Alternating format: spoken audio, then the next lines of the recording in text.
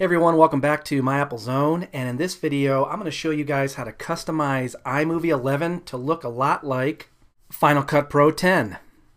So let's get started.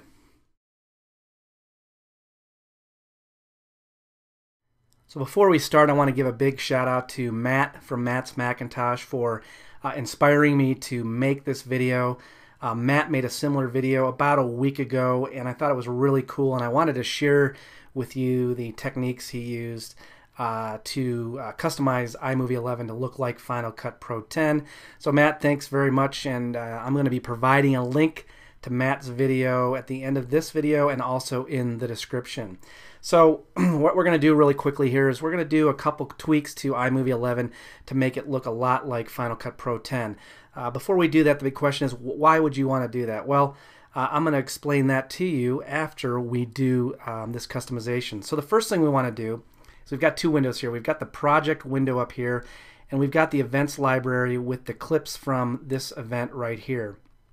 And I've got the iPad 2 giveaway movie open, and by the way, the iPad 2 giveaway is still going on, so if you haven't entered, go ahead and enter the iPad 2 giveaway. The link is in the description for that.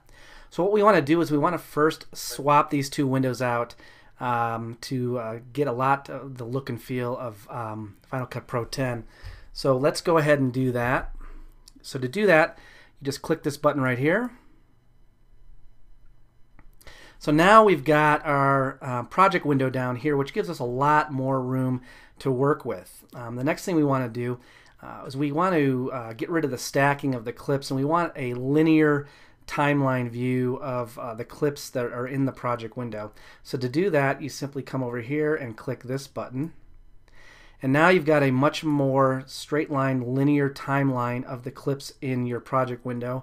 And I think, and a lot of other people feel too, that it makes it a lot easier to edit your video this way.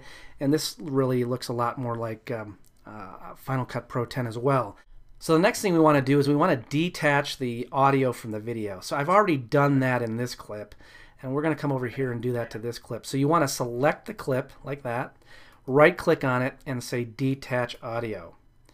And it's now detached the audio. Now we want to expand the audio so you have much more control over editing the audio, and to do that you come over here and click on this button right here, and that expands the audio, giving you more control over the audio. So you can click on the audio track and drag it to the right, drag it to the left. This is really effective if you're going to be doing some voiceovers, and that you would do with that button right there. So now we want to come up to the clip in the events library here, and we want to do the same thing. So you just come over here and click on that button, and now the audio is displayed as well. So really that's all there is to it. Just a simple couple of tweaks, and iMovie 11 looks a lot like Final Cut Pro 10. Let's look at that really quick again. So here's the look that we are trying to achieve, and here is what iMovie 11 looks like after we've made those tweaks. And although it doesn't look exactly like Final Cut Pro 10, and of course it wouldn't, it certainly looks a lot more like Final Cut Pro 10 than it did previously. So why would you want to do this? Well, there's a lot of people out there, including myself, that are planning on upgrading to Final Cut Pro 10, and this is a great way to get used to the user environment of Final Cut Pro 10.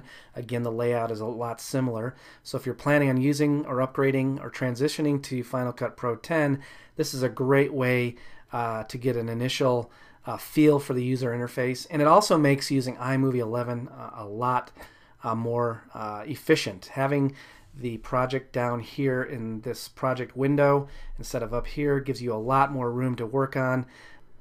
So if you guys are thinking about upgrading to Final Cut Pro 10, leave a comment down below. What do you guys think of Final Cut Pro 10? Are you going to be upgrading? We'd like to know that. So if you're going to be upgrading, leave a comment down below. If you're not, let us know why. If you like this video, as always, please give it a thumbs up to support the channel. If you have any questions about this video, please leave a comment down below. And again, another shout out to Matt's Macintosh. A link to Matt's channel is in the description and will be at the end of the video. Also, there's a link to the iPad 2 giveaway in the description as well. So thanks everyone for stopping by, and until next time, I will talk to you later.